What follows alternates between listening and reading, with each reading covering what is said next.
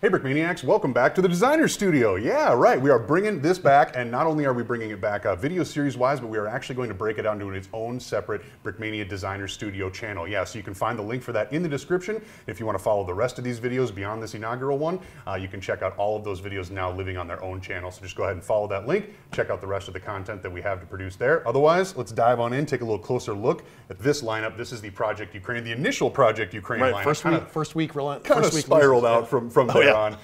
But Dan helped design the 1/35th scale of this fulcrum, and then we have some of the other additions as well. So here we are to take a little closer look at this, because this is the first time we've been able to showcase things like all the printing, the minifigures, everything that has gone into this lineup, which is this point is now 7 weeks. Yeah, 7 weeks of work. And they're finally starting to come off the production line. Exactly. So some people have already gotten theirs in the mail. We're working on getting the rest. They will be out shortly, and there's still some copies that you can just order straight up, and they'd be shipping out within this week. So. It's your opportunity, and we're going to try to keep these restocked often. So even if they do sell out initially, we'll try to get other additional batches in. The need is great. The need is going to be ongoing, so we'll keep going with them. Yeah, and it's been really cool to see not only the community response, but just how fast and effective we've been able to streamline some of these efforts. But of course, this is a Lego channel, and what we want to take a look at is these builds. Man, looking at this printing, looking at this comprehension, where do you want to start with it all? Well, do you want to start with the 1/35th scale? Yeah, let's definitely start here. All right, well, let me pull the airplane off it's on this pedestal here. Here, we can put the other ones up on the rotation. There we go. You can hold on to that one. Get this close to the camera. There we go. So the one thing about this, it's a continuation of the design, the original design that we had, original MiG-29 that Cody Ocel built. I took it and didn't want to reinvent the wheel. It was actually pretty close to what we wanted. So I redesigned the wings, got them up to current standards. Did some stuff here and there, built it a little bit more solid. We have a little bit bigger budget. And of course we went from all stickers to all print. Yeah. So there's quite a, it is from the inside out a completely different aircraft based on the original dimensions and general shape. So wings completely redone. Look at that printing. I mean, that's like the most awesome part. I could not believe how well it turned out, even on this smaller scale too, just how well it came together. Very, very impressive. That was something that we wanted to, all these aircraft, these MiG-29s that the Ukrainian Air Force have, they put it in this crazy digital pattern. It's very similar to the original pattern, but they digitize it. So it's unique to Ukraine. Printing on the wings, printing on the back, printing on the tail here. There is actually there's an air brake on the back here, and even the air brake top is printed. Yeah, so. all right. And then you have, of course, you have printing on the stabilizers. The only stickers on the whole aircraft are on the canopy there. And then the optionals on the side, these kill markings. But you also get a whole multitude of different markings that you can put on there. Depending on how effective you've been. Right. How many kills your ghost has claimed. Exactly. So we're going to work on a whole separate video talking about the origin of the whole Ghost of Kyiv story. That's something that we want to do in the future. We want to continue this because it's actually a really interesting story. And as far as we can tell you, the Ghost is real. The Ghost is a real person and is still alive today. So, and it's amazing how much, when that stuff starts to come to light, just how incredible. You think to yourself when you hear these urban legends, you're like, well, that's just an absurd story. And then you find out the truth behind it all, and you're like, it's just absurd as the legends. Right. I mean, we are Lego people. And we build Lego aircraft, but we also have a connection to the military community. So we do get some word out. Some of it's sort of secondhand, some of it's more firsthand, some of it we're not even supposed to know, but we find these things out. So that's the one thing we can tell you that we have. We have people will give us the word that this is real, and we believe it. So we're going with that, and we'll stick with that. Yeah, very, very cool. So aircraft wise, I mean, it does come on the stand. This stand is just a classic. Love that printed tile in the front there too. Really makes it look nice. It's a classic Brickmania aircraft stand. We've been using it for years, and it's just updated for this particular aircraft. You do get all kinds of cool little play features with this thing. We do have the missiles on here. These are Soviet era air-to-air missiles. I'm not sure if this is the right configuration. We were going with what we were told to put on there.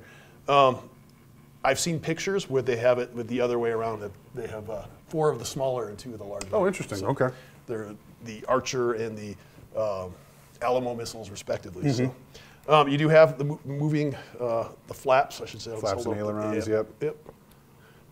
So they all function. Looks like they pose nicely too. They're not just like flipping around. All right, yeah, they're not loose. They're definitely sturdy on there. That's always important.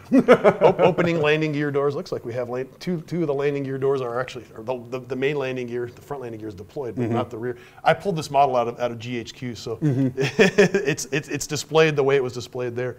I could try to get one of these landing gear doors. Pop it on out. Right, without like a screwdriver, it's gonna be a little difficult. But they're tucked in there, but functional. Yeah, definitely.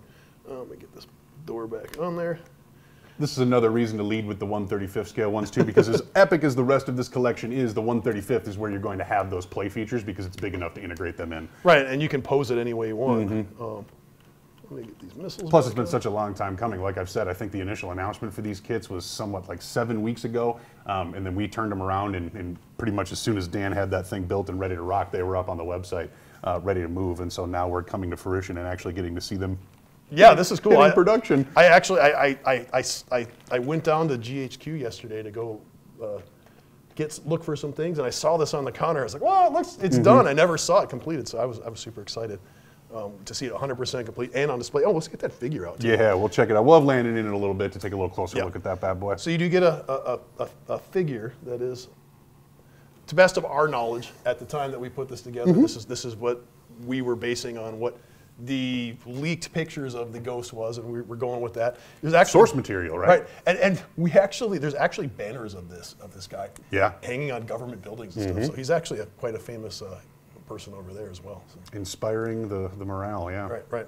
So that's it for the 1/35 scale. I mean, it's impressive. It's sturdy. It has all the features that you'd expect. And there's still some left. If you could and support this, it's a great cause to support. Every one of these that we sell generates revenue that goes directly to support the refugees and victims of the war in Ukraine. Yeah, if you are not normally a Brickmania aircraft person, or maybe you're just not normally a Brickmania large kit collector person in general because of the investment that comes with it, this is definitely the time to break that mold and pull the trigger on something like that. Because not only are you getting an incredible creation, but you're doing a lot of good at that same time. Right, and this is like the kind of the pinnacle. I mean, as far as it's a solid build, good printed parts. And it's a great cause. So this is a top shelf kit for sure, which is not taking away from these smaller guys here. No, not at all. I mean, the entire lineup itself is really, really cool. So we've done this portion before, but we haven't been able to see it with its new printing. So I'm going to go through the breakdown real quick. We're going to start off with Nathan Cragen's builds. So now remember, this kit comes with the bricks to create this, but instructions to build both of them.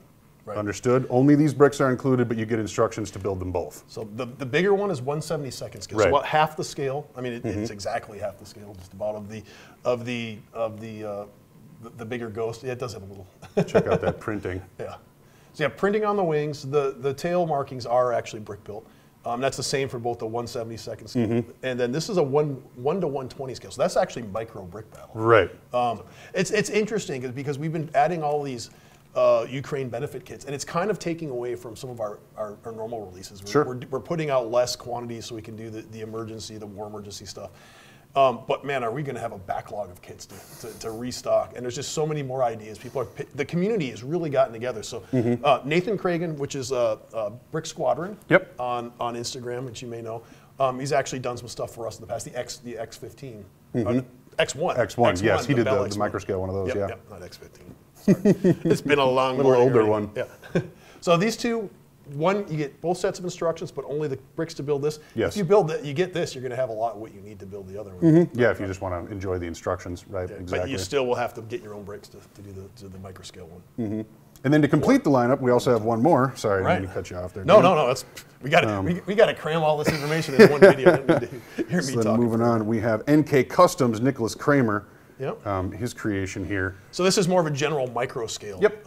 It's a little bit smaller than the other planes, the other models, but it has more to it. You're seeing the aircraft on its stand, which is included with it. It does have some printing on the wings there. What you're not seeing is it does have landing gear that are optional. They're bricks included. Yep, they're not there. So printing on the tail as well. Yep. So you do have 4 printed elements on it. And then, of course, the landing gear, which we just don't have on this model. So we pulled this one out of a display case on the GHQ. Yeah.